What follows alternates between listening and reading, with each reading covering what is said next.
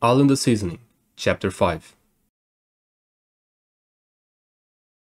It's been a long time now since the human girl first cooked for me.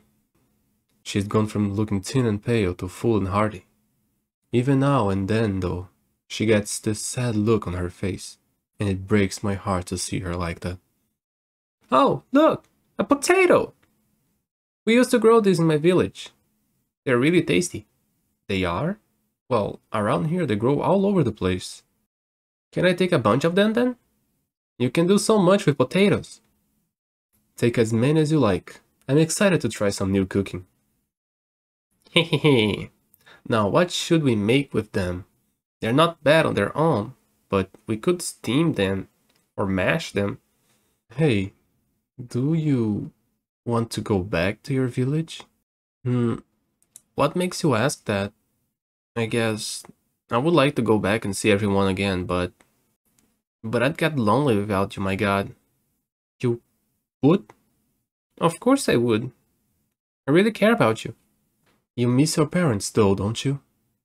Yeah, I do. I'd love to see my mom and my dad again. But is there some way for me to go back? I'm sorry. I don't know about that any more than you do. Yeah, so it's not worth thinking about, is it? I'm lonely, but there is no point in worrying about that. Unless we do find a way back. Yeah, you're right. I've always wanted to be the one to look out for her. And yet, when did she grow up so much? That's when I realized the fog was everywhere. Huh? Where'd all this fog come from? Quick, this way! You shouldn't be out on your own in the fog. Mom? What is it? What is it? Do you see something? It's my mom. She's crying. She's looking for me, but she can't find me. She's there, in the fog.